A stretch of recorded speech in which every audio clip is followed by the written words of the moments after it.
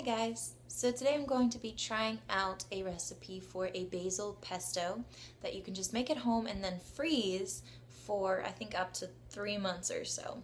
So I thought that would be a really great idea. My mom actually has been doing this for a while, and I've always wanted to try it, and have some pesto on hand whenever I need it. So I thought I would give it a go. So I found a recipe on Pinterest and I'm going to try it out today.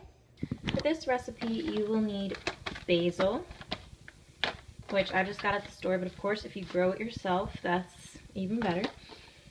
You will need garlic, olive oil, some pine nuts, some grated Parmesan cheese, a lemon, and salt and pepper. Alright, the first thing I'm going to do is toast the pine nuts. So I have about 1/4 cup right here, and I just spread them in a single layer on this baking sheet, and I'm just going to put them in a 350-degree oven for about 6 or 7 minutes until they're kind of turning brown.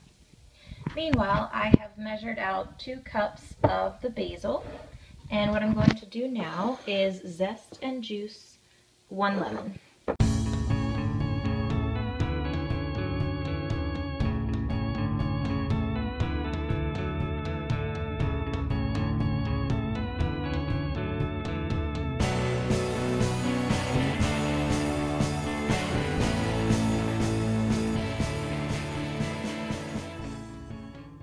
This is what the pine nuts will look like once they have been toasted. Okay, in the food processor, we're going to put our 2 cups of basil.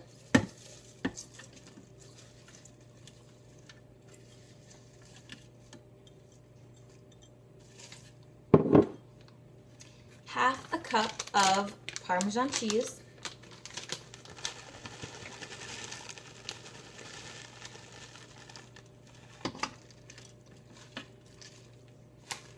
One to 2 cloves of garlic, so I'm just using minced garlic.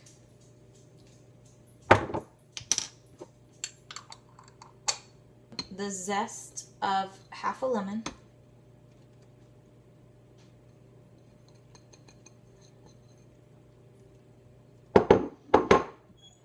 And the juice of half a lemon.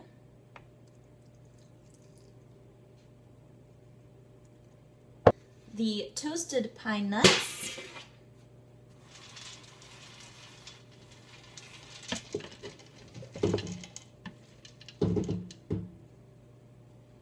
Which is 1/4 cup, and some salt and pepper.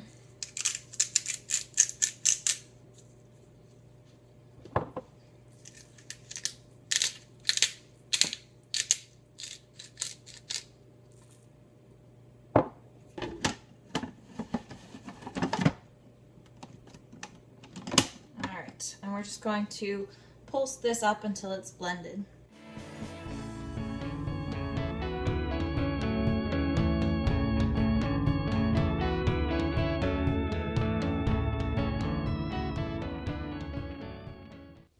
So this is what this mixture is looking like at this point.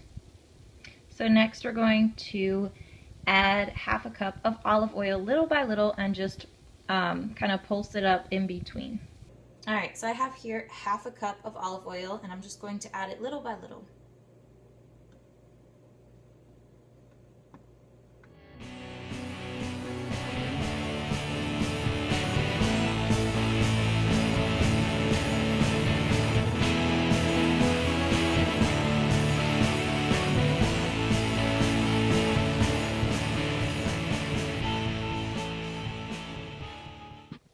This is what the completed pesto is looking like, and what I'm going to do now is just scoop it into an ice tray, and I'm going to freeze up the different sections, and I'll just have a serving of pesto ready to go anytime I need it.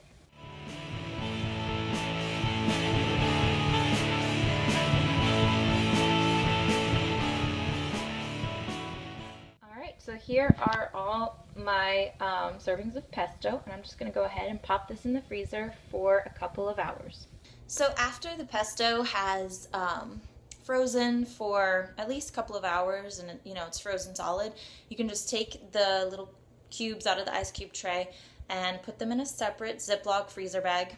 And you can just keep them in there for, I think, up to 3 months or so, and just use them whenever you need it. Thanks for watching, and I will see you guys later.